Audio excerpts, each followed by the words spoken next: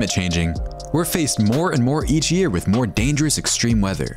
Stronger storms, heat waves, droughts, monster storms. It's always something new and more terrifying as we go. We keep hoping it'll change, but we're left to wonder, what comes next? Cities and highly trafficked landmarks are sinking and eventually will be underwater. From the Big Apple to the floating city, to cityscapes you never expect. Even one that would be under by now, but has reversed the effects entirely. At this rate, the face of the Earth in the next 100 years may be altogether unrecognizable. So hang tight, subscribe to the channel, and let's take a closer look at the 12 places that will be underwater soon. Number 12. Venice, Italy. As we now know, Venice is sinking at an astounding rate of 0.08 inches per year. A great storm in 1966 raised the water levels nearly 6 feet higher than it was before, and it hasn't stopped since. Venice brings in thousands of tourists every year, and rising waters are nothing new to those Venice veterans out there. Still, the waters go back down a little less each time. Venice is romantic, and its waterways bring people out from all over the world. But soon, if the proposed seawalls aren't built, you'll need the gondolas to get everywhere instead of just through the infamous rivers. Unfortunately, that doesn't sound like a very romantic getaway to me. Number 11. Havana, Cuba. To anyone familiar with the Caribbean, the entire area is at risk with rising tides and climate change. But Cuba and many islands nearby are most at risk. There's no inland to retreat to when you live on an island. The storms that batter its coast every summer are nothing compared to rising sea levels. The coastlines are shrinking and require serious work. As much of this is currently unavoidable, the best many communities can do is relocate. Havana, Cuba could be up to 20% lost to the ocean as soon as 2100. Worse, if the current models change. Maybe now is not the best time for island life, no matter how appealing it might sound. Before we go on, like this video, pop the subscribe button, and ring the notification bell right now, or the ghost in your closet will manifest itself tonight. Number 10. Dhaka, Bangladesh.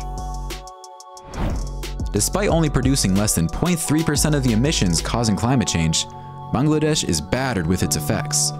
The country's entirety could go underwater as soon as 2100, and an estimated 15 million people could be affected by 2050 in the low-lying lands. They're no stranger to rough and dangerous storms, but each year they get worse. Tides higher, more destructive and dangerous. Already pretty low, it won't take much to submerge the city. It's already a third of the way there. Bangladesh might be known for its river, but it might end up being a bit more prominent of a feature than anyone really wants at this rate. Number 9. Bangkok, Thailand. A little slower, but Bangkok is just as steady. Bangkok is sinking at a general rate of 1 to 2 centimeters per year, and sometimes a little more than that. This seems slow, but as it is already a low-lying area, researchers suggest the city could be well below sea level as soon as 2030, if not potentially entirely underwater. Thailand is certainly doing its part, like building an 11-acre park that will fill with up to 1 million gallons of water during the rainy season. Urbanization is one thing, but human activity can make the difference. Bangkok is known as a thriving hub of nightlife and excitement. I don't really think underwater was really what they wanted though. It seems like millions of people might need somewhere to go, even sooner than most of the other ones on this list. Number 8. New Orleans, Louisiana.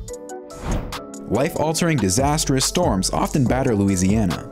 It should come as no surprise that this Gulf Coast area will be underwater by 2100.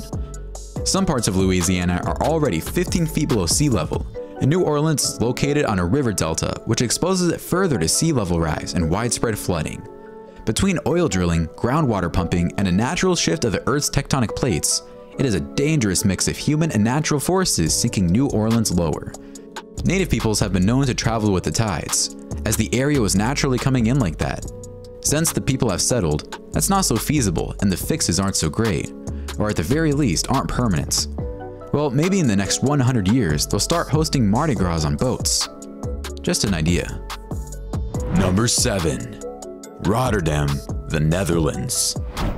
Rotterdam already sits 90% below sea level. The rising ocean levels are only making worse an existing issue. They've done a great job in the Netherlands, navigating around the increasing sea levels, but eventually something's gotta give. At some point, foundations crack, sinkholes start appearing, roads destabilize, and the flood risk rears its ugly hands. We may only have until 2050 before we can no longer take selfies in front of the Netherlands' most famous windmills. Do you think they'll switch to water-based energy sources? It might not be a bad time to look into it. Number 6. Houston, Texas. Unfortunately, Houston was built on a swamp, soft wetlands that don't stand a chance against the climate change. Just like many others on this list, overpumping groundwater is a recipe for disaster. Pair that with a changing landscape, stronger storms, and rising sea levels, most of coastal Texas and Houston specifically may be underwater by 2050, as much of the rest of this list. The Lone Star State is no stranger to storms, but a shrinking coastline might be a bit much to shoo off. Houston, we very much have a problem. Number 5. Alexandria, Egypt. The beaches of Alexandria get smaller each year, as is the danger of a coastal place with rising sea levels all around. The thing is, it's the whole land, everything surrounding the Nile Delta is sinking at the same rate. This is partly due to the upstream dams preventing the replenishment of silt and natural gas extraction. It is said we have until about 2070 before Alexandria is partially underwater, likely along with quite a bit more around the Nile. Better book you a vacation soon. Number 4. Long Beach, California. Now, unlike many others on this list, this is less a single city than a general area. California has long since been claimed to be going under, whether at a single point or in general. Many have claimed California will break off due to seismic activity like earthquakes or its place in the Ring of Fire. That being said, this possibility is a bit more realistic and daunting. The California coast is disappearing, and it's due to rising sea levels. Californians are working at it, but the options are limited. Do they build a concrete wall around California and kill the natural marshes and salt life?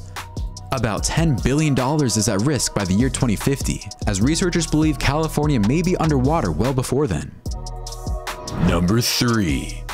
Miami, Florida. Now, Miami is flashy and pretty and has an expiration date.